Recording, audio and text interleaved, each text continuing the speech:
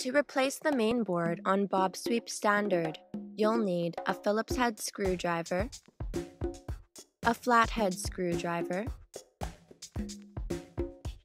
and a new main board. Before starting any repair on Bob, turn his side power switch off and remove his dustbin. Then flip Bob over onto a flat surface and remove his main brush using the flathead screwdriver. Keep all removed screws and parts safely aside as they may be needed for later reassembly. Use a Phillips head screwdriver to remove the 7 screws on Bob's underside that hold him together. 1 screw on each side of the front wheel.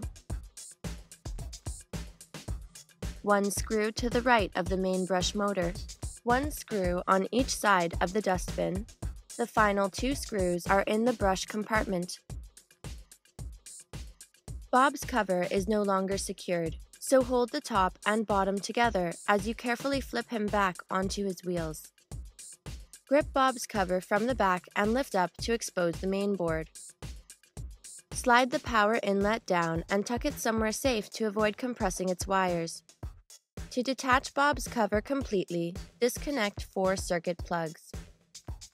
2 at the lower edge of the main board, and 2 more at the top edge near the bumper. Bob's cover is now completely detached and can be set aside for the rest of the repair. Disconnect all remaining 12 circuit plugs from the main board. Press the small tab on each circuit plug and pull to disconnect. Remove 3 screws on the main board. Keep them aside for later reassembly. Now lift the main board out of Bob. Align the holes in the new main board with the 3 screw posts on Bob's interior. Ensure that the main board sits flat before reinstalling the 3 screws. 1 screw goes in the middle of the main board, 1 in the top corner, and 1 in the lower corner. Now reconnect all the circuit plugs correctly. The order of plugs on the left side of the main board from top to bottom is a small plug with black and yellow wires, a plug with 2 pairs of twisted wires, a plug with multicolored wires for Bob's left wheel, a plug with blue and black wires. The order of plugs at the top of the main board from left to right is a small plug with red and green wires, a wide plug with multicolored wires,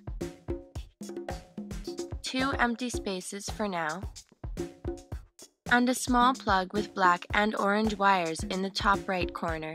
The order on the right side of the main board from top to bottom is a wide circuit plug for Bob's power switch, and a plug with black and orange wires for Bob's power inlet. For now, the bottom of the main board will have 2 open spaces to the very left.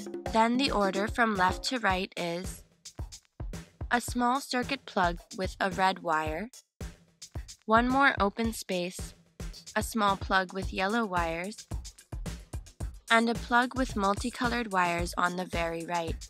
Now you're ready to begin reattaching the cover. Reattach all 4 circuit plugs connecting Bob's cover to the main board. 2 connect to the top edge of the main board, and 2 more connect to the bottom edge.